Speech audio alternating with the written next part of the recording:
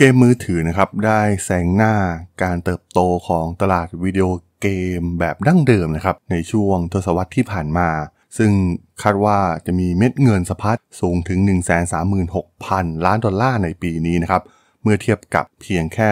86,000 ล้านดอลลาร์สำหรับตลาดเกม PC คอนโซลและเกมพกพารวมกันด้วยซ้ำแล้วโมเดลของอุตสาหกรรมเกมในรูปแบบ Free to Play หรือว่า In-app Purchase นะครับที่กำลังเข้ามาครอบงำอุตสาหกรรมวิดีโอเกมมันเกิดขึ้นได้อย่างไรนะครับไปรับฟังกันได้เลยครับผม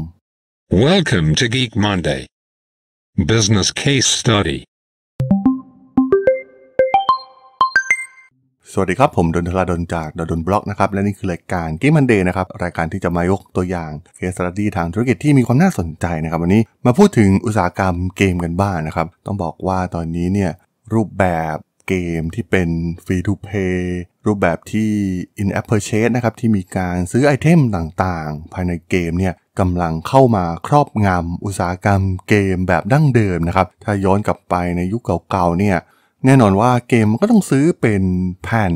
หรือว่าดาวน์โหลดมาแล้วก็สามารถเล่นได้จนจบนะครับไม่ต้องเสียเงินเพิ่มซึ่งเมื่อก่อนเนี่ยพฤติกรรมมนุษย์เราก็เป็นอย่างนั้นนะครับที่แน่นอนว่าจะยอมเสียเงินเพื่อซื้อเกมแล้วก็เล่นมันจนจบเกมแต่ว่าในยุคปัจจุบันเนี่ยมันเปลี่ยนแปลงไปอย่างสิ้นเชิงนะครับท่ามกลางความนิยมของเกมและแพลตฟอร์มเกมที่เล่นฟรีแล้วก็ดาวน์โหลดมาเล่นได้แบบฟรีนะครับไม่ว่าจะเป็น Fortnite LOL Roblox ซึ่งหากเราไปลองเปิดใน App Store Play Store ในตอนนี้นะครับแทบจะน้อยมากๆนะครับที่จะมีเกมแบบซื้อขาดที่ขึ้นมาเป็นเกมระดับท็อปนะครับตอนนี้เกมที่ติดท็อปชาร์ตส่วนใหญ่เนี่ยใช้โมเดลรูปแบบนี้แทบจะทั้งนั้นนะครับต้องใช้กลยุทธ์ใหม่ในการหารายได้ภายในเกมเพิ่มขึ้นนะครับเพื่อให้ผู้เล่นเกมเกมเมอร์เนี่ยมาซื้อไอเทมต่างๆหรือว่าซื้อสกินต่างๆแบบต่อเนื่องนะครับมันกลายเป็นรูปแบบที่ผลักดันอุตสาหกรรมเกมในยุคปัจจุบันมันห่างไกลจากรูปแบบการซื้อเกม stand alone นะครับซึ่ง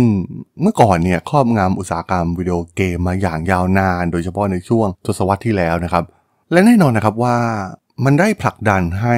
เหล่าค่ายเกมยักษ์ใหญ่หลายๆค่ายนะครับเดิมทีเนี่ยอาจจะผลิตเกมแล้วก็สร้างรายได้กับเกมเดียวอย่างมหาศาลนะครับสร้างเกม Triple-A มาลงทุน 40-50 ล้านเหรียญแล้วก็สร้างรายได้เป็นพันล้านเหรียญนะครับซึ่งเราเห็นมานับต่อนับนะครับโดยเฉพาะเกมพวก FPS ชื่อดังนะครับ Call of Duty เอง Battlefield นะครับเกมเหล่านี้เนี่ยสร้างยอดขายได้อย่างมากมายนะครับแล้วก็มีการลงทุนค่อนข้างเยอะนะครับในการพัฒนาเกมเพราะว่าต้องใช้ทีมงานจำนวนมากมายนะครับทั้งเรื่องของกราฟิกเรื่องของเพลงประกอบต่างๆนะครับซึ่งมันต้องใช้งบในการพัฒนาที่ค่อนข้างสูงมากๆนะครับซึ่งหากมีการเดิมพันที่ผิดพลาดเนี่ยอาจจะขาดทุนอย่างมโหฬารเลยก็ว่าได้นะครับเพราะว่าสตูดิโอใหญ่ๆเนี่ยส่วนใหญ่ก็สามารถผลิตเกมได้อย่างมากก็ปีละเกมเพียงเท่านั้นนะครับที่ออกมาแล้วก็ทำตลาดในระดับ Triple-A ได้นะครับแต่ว่ามันเริ่มต้นในปี 2013 นะครับที่มีการถกเถียงกันว่าธุรกิจเกมรูปแบบใหม่ที่ให้เล่นฟรีจะมาเปลี่ยนแปลงแล้วก็ควบคุมอุตสาหกรรมแทบจะทั้งหมดเหมือนที่เราได้เห็นในทุกวันนี้นะครับเพราะว่าตอนนี้เนี่ยมันไม่ใช่เพียงแค่เกมมือถือเท่านั้นนะครับแต่ว่าเกมในค่ายใหญ่ๆหลายๆเกมก็เริ่มผลักดันไปในทิศทางเดียวกันแล้วนะครับแม้การซื้อไอเทมภายในเกมเนี่ยอาจจะเป็นธุรกิจใหม่นะครับสำหรับเกมคอนโซลหรือเกม PC ส่วนใหญ่แต่ว่ามันมีความสำเร็จของเกมโซเชียลอย่างฟาร์มวิวนะครับที่แสดงให้เห็นถึงศักยภาพของโมเดลรูปแบบธุรกิจนี้นะครับแล้วก็ได้กลายเป็นต้นแบบสำหรับแฟรนไชส์วิดีโอเกมที่ใหญ่ที่สุดของ Activision Blizzard อย่าง Call of Duty นะครับที่พบว่ามันเป็นกลุ่มทรัพย์ใหม่นะครับที่สร้างรายได้ให้กับพวกเขาเป็นพันล้านดอลลาร์ทั่วโลกนะครับไปกับเกมเวอร์ชั่นที่ปล่อยฟรีบนมือถือในขณะที่เกมอย่าง Warzone นะครับมีผู้เล่นถึง125ล้านคนนอกจากนี้นะครับซีรีส์อย่าง Overwatch นะครับทำยอดขายได้ 1,000 ล้านดอลลาร์ในปีแรกที่วางจำหน่ายในรูปแบบเล่นฟรีแม้จะมีบางเกมที่อาจจะแหกกฎเรื่องราวเหล่านี้อยู่บ้างนะครับตัวอย่างที่น่าสนใจก็คือแกนติฟออโต้ไฟนะครับที่ อาจจะเป็นเกม standalone ที่ยังประสบความสำเร็จด้วยยอดขายเกือบ170ล้านดาวน์โหลดนะครับในเดือนสิงหาคมที่ผ่านมารวมถึงแพลตฟอร์มออนไลน์ของ GTA เองเนี่ยก็มีผู้ชมเพิ่มขึ้น 49% นะครับตั้งแต่ไตรมาสแรกของปี 2020 นะครับมีตัวอย่างแค่หนึ่งที่น่าสนใจนะครับบริษัทที่มีชื่อว่าคาบามนะครับซึ่งในปี 2013 เนี่ยแรกเริ่มพัฒนาเกมเล่นฟรีสำหรับ Facebook นะครับสุดท้ายพวกเขาก็เริ่มพัฒนาเกมสำหรับแพลตฟอร์มโซเชียลโดยสร้างเกมเกี่ยวกับแฟรนไชส์ภาพยนตร์ชื่อดังอย่าง The Hobbit แล้วก็ Fast and Furious นะครับแม้ว่าพวกเขาเนี่ยจะแจกเกมให้เล่นฟรีนะครับแต่ว่ามันทำให้เกิดรายได้ที่เหลือเชื่อมากๆสำหรับพวกเขานะครับเพราะว่าผู้เล่นได้รับสิ่งจูงใจให้ซื้อสิ่งต่างๆนะครับตัวอย่างเช่น Battle Pass ตามฤดูกาลซึ่งมอบไอเทมใหม่แล้วก็รางวัลอื่นๆเมื่อผู้เล่นเนี่ยดำเนินการผ่านเกมนะครับซึ่งมันกลายเป็นขุมทรัพย์ทองคำใหม่สำหรับบริษัทเกมไม่ว่าจะเป็น Activision Blizzard เองนะครับที่มีรายได้จากโมเดลเหล่านี้นะครับสูงถึง 5,100 ล้านดอลลาร์ในปี 2021 ที่ผ่านมาซึ่งรายได้หลักๆของพวกเขาเนี่ยก็มาจากการขายสกินต่างๆนะครับทั้งในเกม Warzone Overwatch รวมถึงไอเทมอื่นอีกมากมายนะครับซึ่งรายได้เนี่ยเพิ่มขึ้นทุกปีมีความนิยมที่เพิ่มขึ้นนะครับของ Season Pass ของเกมอย่าง Fortnite เองนะครับที่ Epic Game สามารถสร้างรายได้มากกว่า 5,000 ล้านดอลลาร์ในปีแรกหลังจากวางจำหน่ายมันทำให้เส้นแบ่งระหว่างเกมเมอร์ประเภทต่างๆเนี่ยเริ่มลดน้อยลงไปนะครับมันเริ่มเข้ามาชิงฐานที่มั่นของอุตสาหกรรมเกมแบบดั้งเดิมที่เป็น standalone นะครับเกมมือถือแซงหน้าการเติบโตของตลาดวิดีโอเกมแบบดั้งเดิมแบบ standalone เนี่ยซึ่งมีมูลค่าตลาดสูงถึง 136,000 ล้านดอลลาร์นะครับเทียบกับเพียงแค่ 86,000 ล้านดอลลาร์สำหรับตลาด PC คอนโซลและเกมพกพารวมกันด้วยซ้ำนะครับซึ่งโอ้โหเป็นตัวเลขที่ห่างกันมากๆนะครับซึ่งคงไม่กล่าวเกินเลยไปนะครับว่าตอนนี้เนี่ยแม้เกมคอนโซลเกม PC เนี่ยมันก็คงยังไม่ตายนะครับแต่ว่าเกมมือถือเนี่ยกลายเป็นตัวขับเคลื่อนหลักสำคัญของตลาดทั้งหมดไปซะแล้วนะครับมันเป็นจุดเปลี่ยนครั้งสำคัญของอุตสาหกรรมวิดีโอเกมทั่วโลกส่วนหนึ่งเนี่ยก็มาจากคุณภาพของเกมมือถือที่ตอนนี้เรียกได้ว่ากราฟิกอะไรต่างๆเนี่ยมันก้าวล้ำเพิ่มมากยิ่งขึ้นนะครับแล้วก็เหล่าผู้พัฒนาเกมเนี่ยก็นำเกมเข้าสู่มือถือมากยิ่งขึ้นนะครับโดยเฉพาะ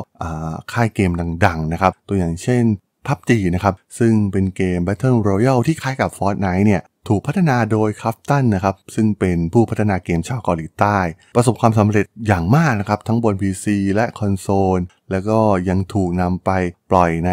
ระบบมือถือด้วยซึ่งทำรายได้ทั่วโลกไปแล้วกว่า 8,500 ล้านดอลลาร์มาเห็นเทรนด์ที่ชัดเจนมากๆนะครับว่าตอนนี้เนี่ยบริษัทต่างๆเริ่มนำเกมที่มีคุณภาพเทียบเท่า PC และเกมคอนโซลแล้วก็นำพอร์ตมาลงมือถือนะครับนั่นเองนะครับที่ทำให้อุตสาหกรรมนี้เนี่ยเริ่มมีการควบรวมกิจการมากยิ่งขึ้นในพื้นที่เกมโดยเฉพาะเกมใหญ่ๆนะครับ Microsoft เองเสนอซื้อ Activision Blizzard ในข้อตกลงมูลค่ากว่า 68,700 ล้านดอลลาร์สหรัฐนะครับตามมาด้วย Sony ที่ประกาศแผนซื้อกิจการผู้พัฒนาเกมอย่าง Halo ในราคา 3,600 ล้านดอลลาร์นะครับ Take-Two เองเนี่ยเข้าซื้อกิจการบริษัทเกมมือถือซิงก้าในฐานะผู้พัฒนาเกม Farmville ด้วยมูลค่า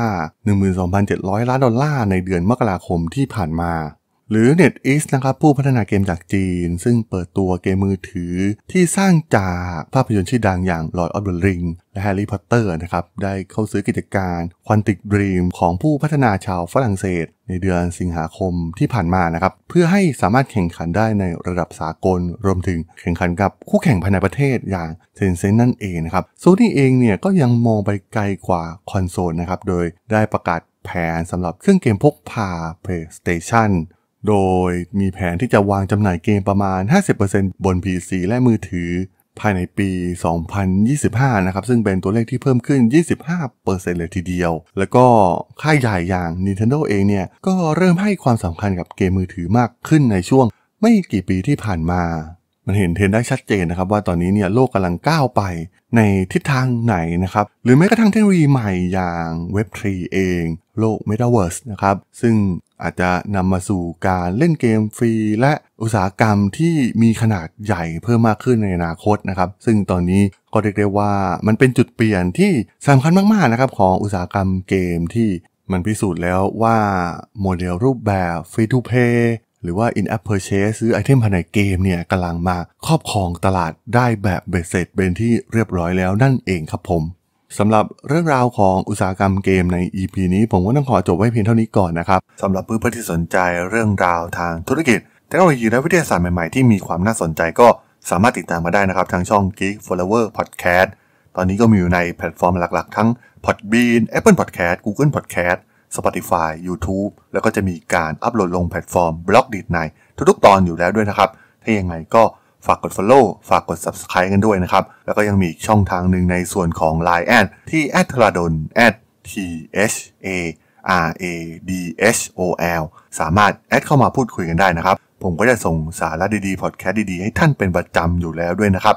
ถ้าอย่างไงก็ฝากติดตามทางช่องทางต่างๆกันด้วยนะครับสำหรับใน EP นี้เนี่ยผมต้องขอลากันไปก่อนนะครับเจอกันใหม่ใน EP หน้านะครับผมสวัสดีครับ